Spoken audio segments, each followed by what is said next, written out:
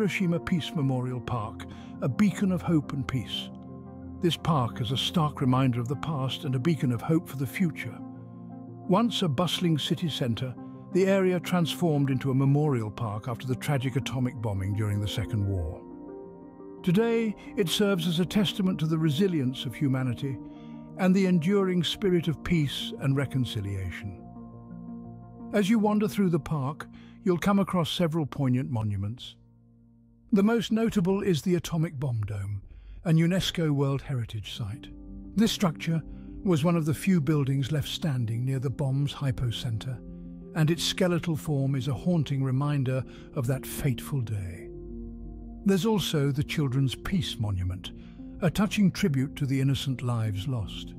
It was inspired by Sadako Sasaki, a young girl who developed leukemia from the radiation.